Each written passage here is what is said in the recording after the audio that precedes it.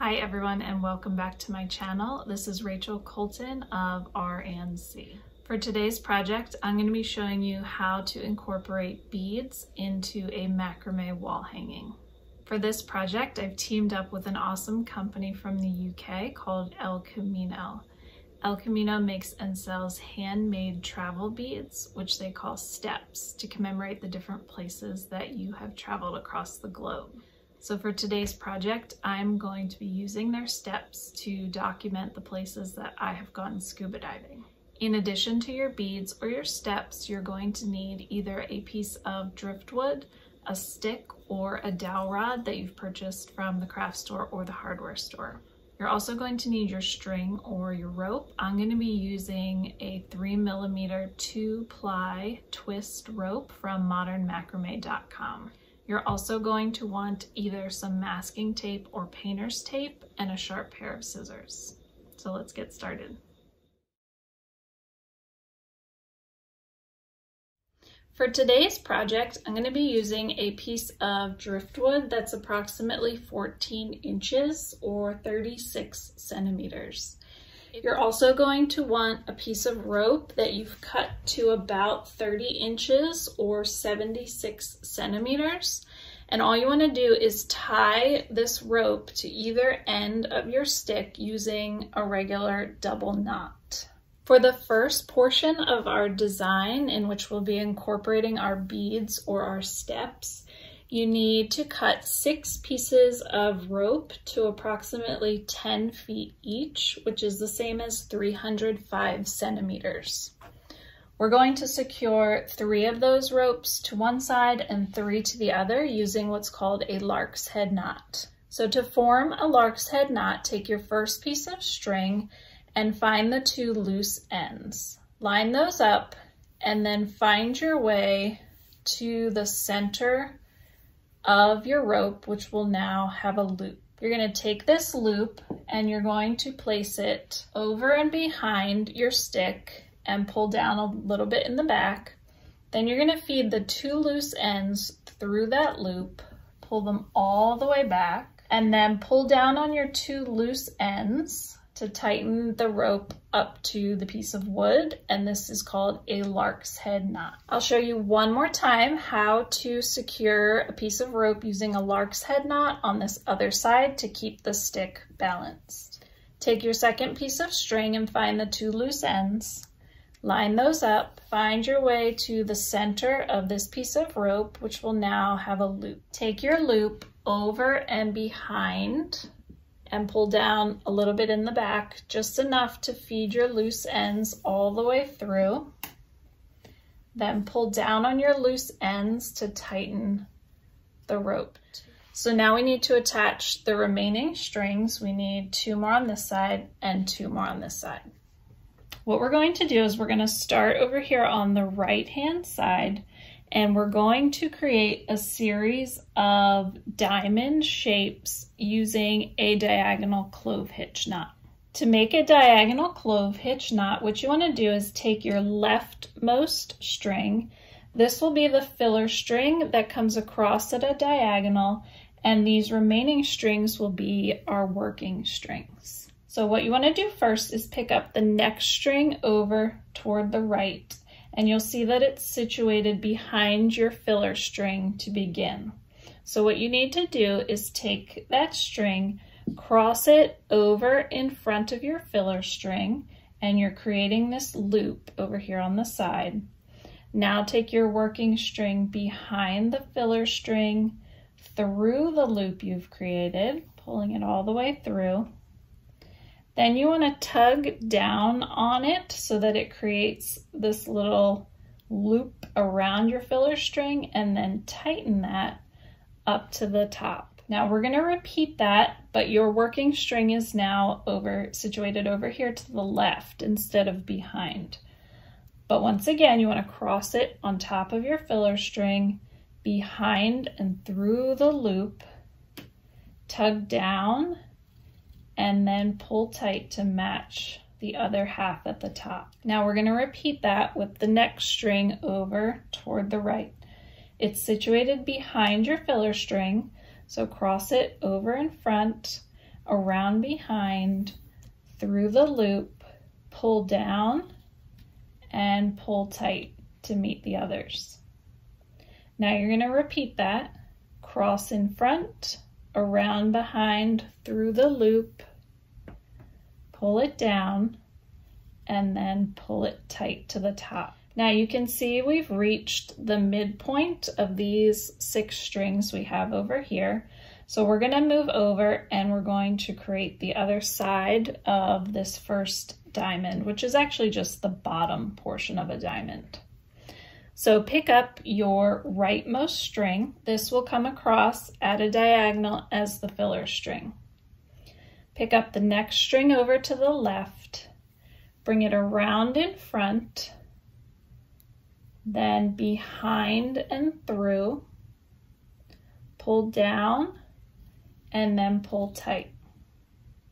Now repeat, cross in front, go around behind and through, pull down, and pull tight. Now repeat that with the next string over toward the left, bring it around in front, behind and through, pull down, and tighten. And now repeat.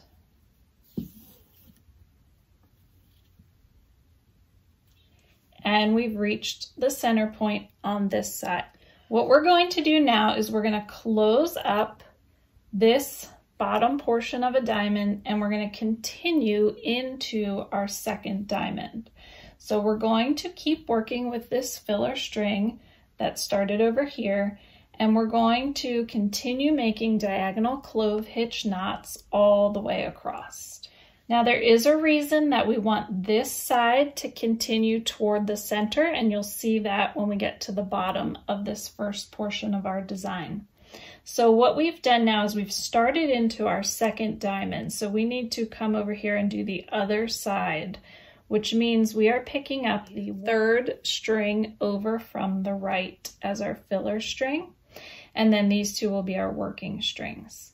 So take this next one over, cross it in front, around behind, through, pull down, tighten, and repeat. Cross in front, around behind, through, and tighten.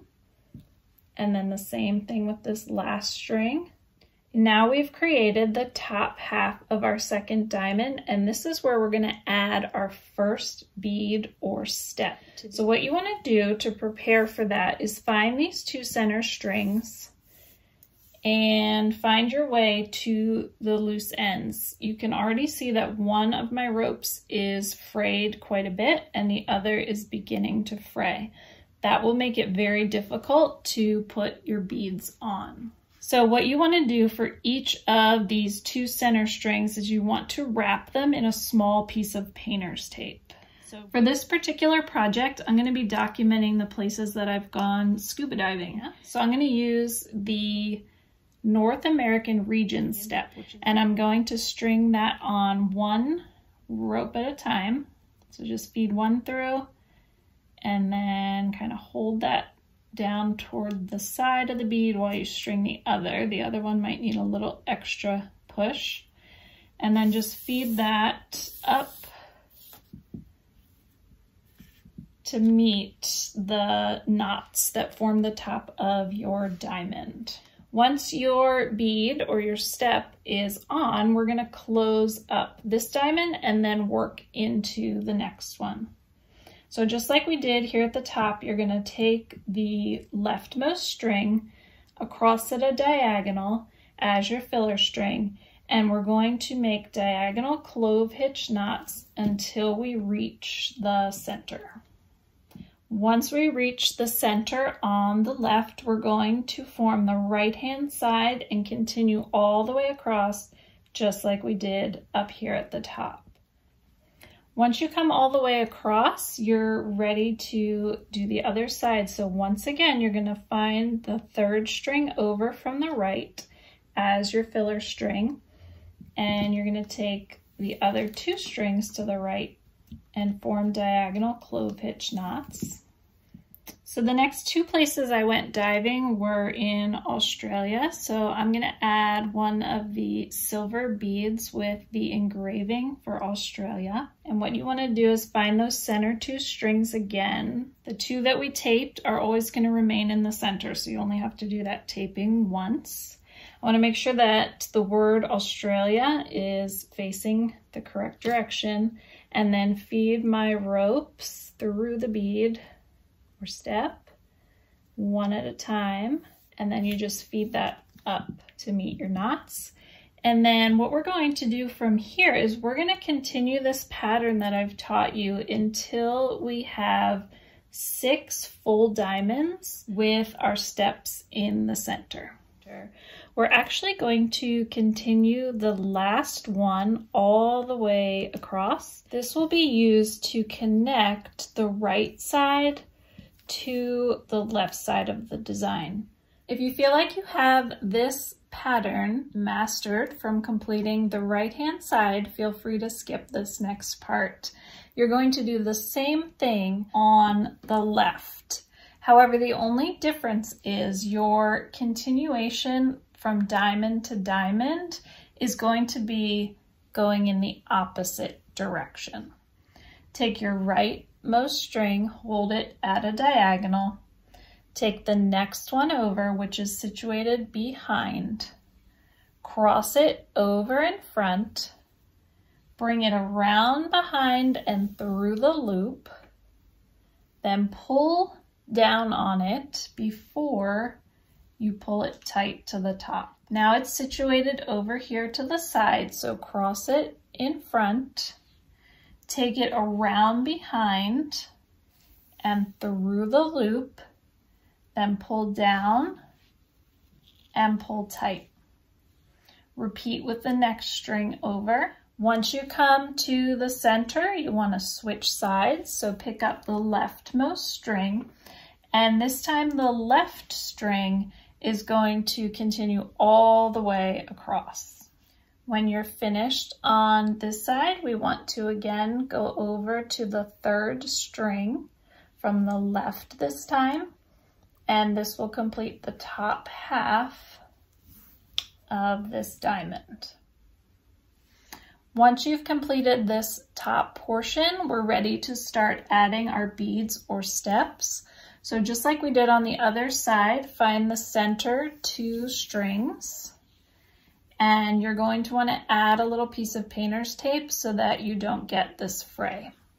Once you have your first bead on this side, we're going to do the same thing we did over on the right, but we want our continuation from diamond to diamond to be going toward the center. So on this side, we're going to take this rightmost string across and we're going to stop at the center. Then we'll pick up the other side and go all the way across. You're going to continue this pattern until you've completed 6 full diamonds with a bead or step in the center of each, and it will be a mirror image of the other side. Once you have both sides complete with this continuation at the bottom, we're going to connect our 2 sides to form a V shape coming down. So what we need to do is on this right portion, we need to take the leftmost string, and on the left side, we need to take the rightmost string.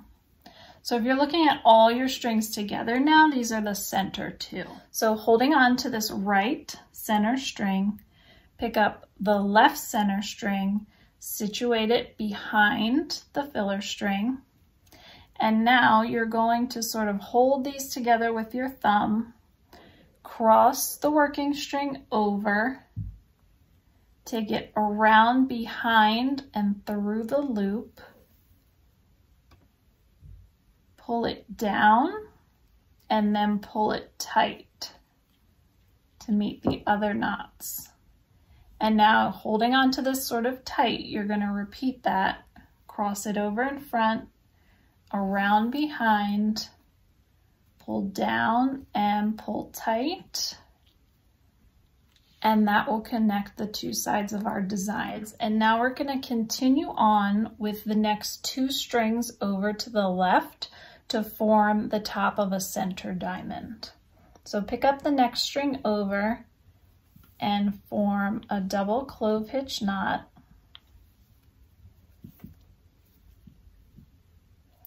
And then the next string over toward the left and create a double clove hitch knot. And now we're going to move over and create the other side. So for the other side, you need to find the 6th string from the right.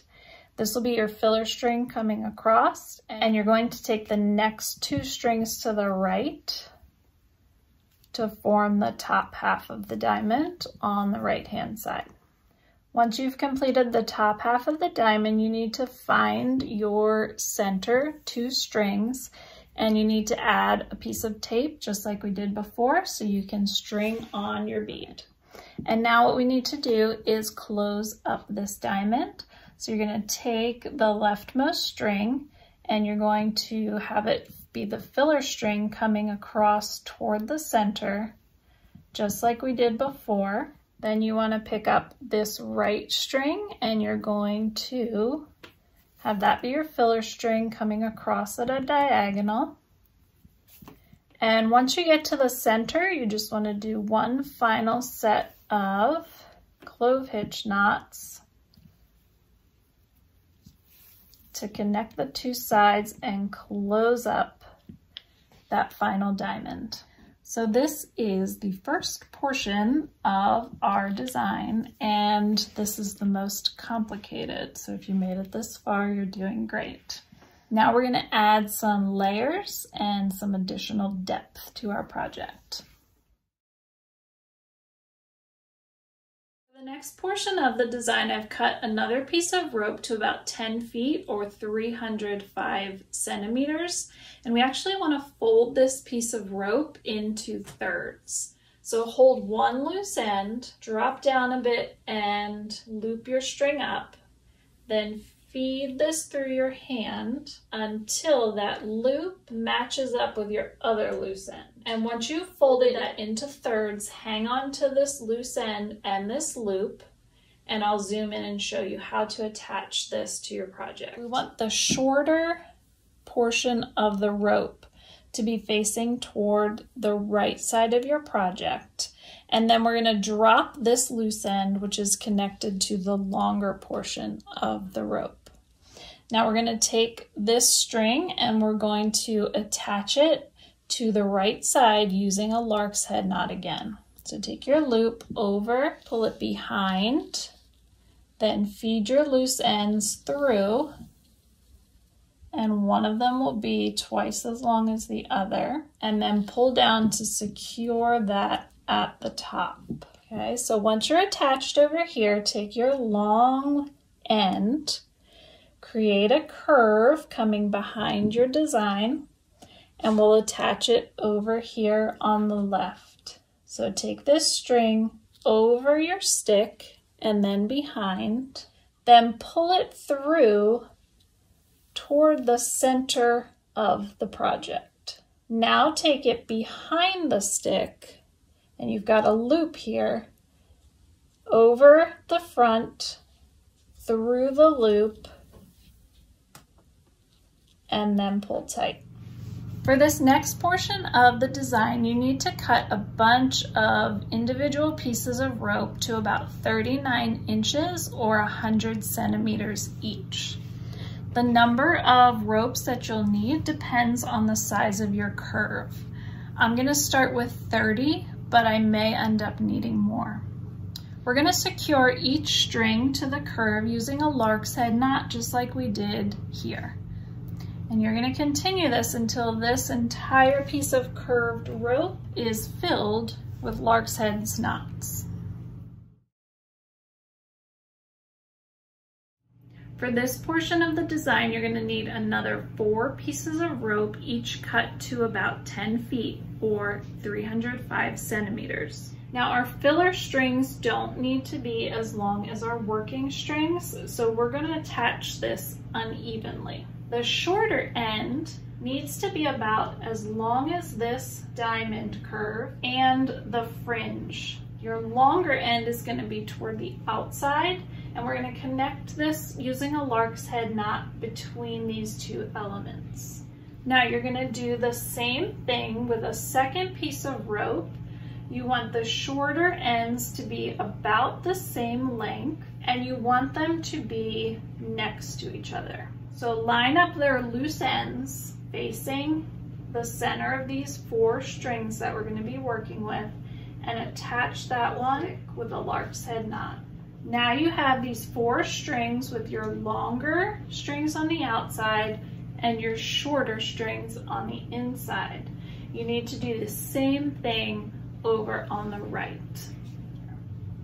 To make a spiraling half square knot, what you need to do is take the leftmost string, cross it in front, then take the rightmost string on top of the one you crossed over, then take it behind the center 2, pull it up through this loop on the side, then take the 2 working strings and tighten them to the top. Now you're going to repeat the same thing, taking this leftmost string again over the center 2, the rightmost string on top, behind the center 2, up through the loop on the side, then pull those 2 working strings tight. You're going to repeat this over and over and over again until you have a spiral that comes down to the length of this center point. Now on this side, I want my spiral to be a mirror image of the other side. So we're actually going to use the opposite string on top. So on the right side, I'm going to take the rightmost string over the center 2. I'm going to take the leftmost string on top of that one, cross it behind the center 2, pull it up through this loop on the side, and then pull it tight to the top.